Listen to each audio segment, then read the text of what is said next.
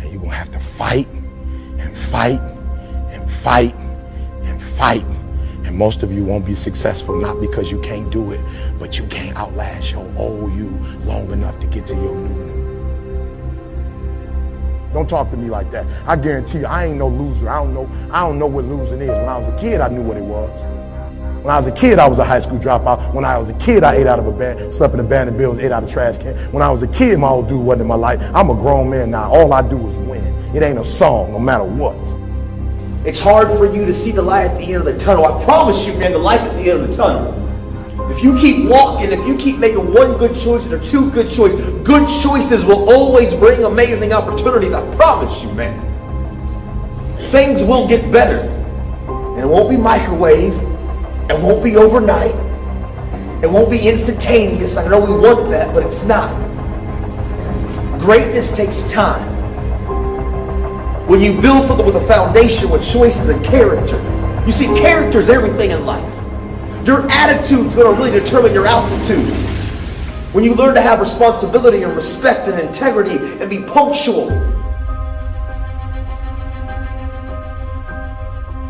Let me share with you the most difficult thing I've ever done in my life.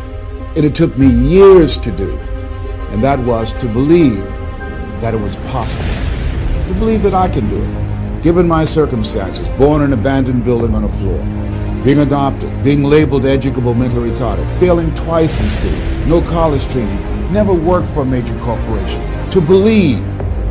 Ever thought about something you wanted to do and you talk yourself out of it? There's a proverb that says, if there's no enemy within, the enemy outside can do us no harm. That's why it's important that you make it a point every day. And you never stop.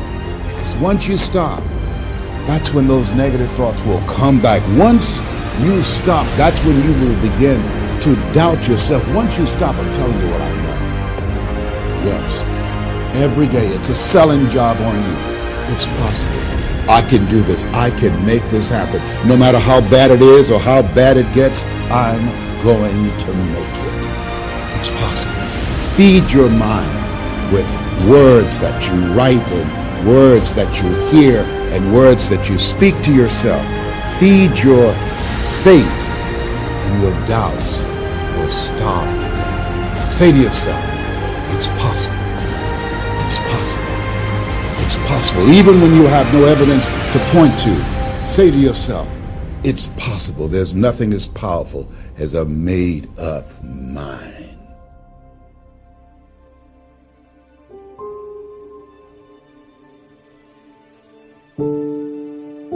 What I'd like for you to do right now, I want you to think about your dream, because I'm in a room full of dreamers. Think about your dream right now. I want you to think about it and envision it. I don't know what that dream is that you have. I don't care how far-fetched it might appear to be.